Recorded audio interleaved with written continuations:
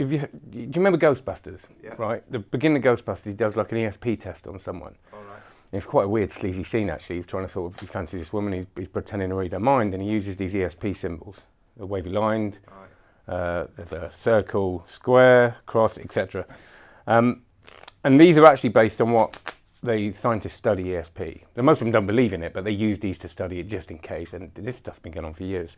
And actually, being into that sort of thing in these parts of science, they're also into the occult and dark arts and see what that means to people, what the emotions people feel when they see dark images and things like that.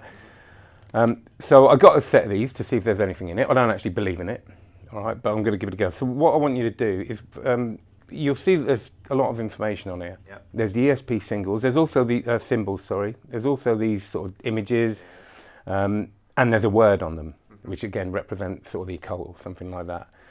I'm going to just, again, this might not work. It's not a kind of magic trick where I know it's 100% certain, but I'm just going to play a little bit and see what happens. Yeah. Okay, first of all, give them a shuffle.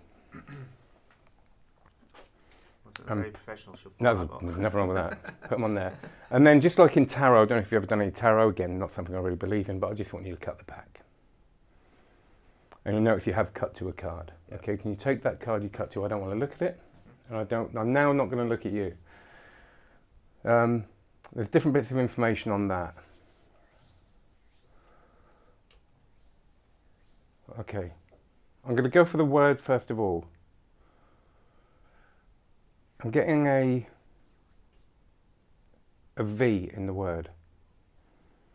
You tell me if there's a V in that word. Yeah. Okay. An A as well. Yep. Okay.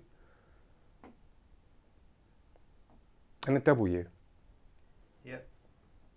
Okay. And you saw that there's different words on these cards. And I don't know how this is working. I haven't got an explanation for this. Let me see. No, I'm going to forget the word for a minute. I'm going to go for the picture. Okay, the picture is, for some reason, something's reminding me of something on here, like I'm getting waves from something, like a wireless or what? Is it a radio, the picture? Yeah. Let's go back to the word. It's connected to that, and it's connected to ESP and psychic waves, like a wave, is it shortwave? Yeah. So the word shortwave and the symbol, I'm going to go for the symbol. The symbol is the wavy lines, yeah? Yeah, that's right. Brilliant. Thank you very much indeed. Cool. Thank you.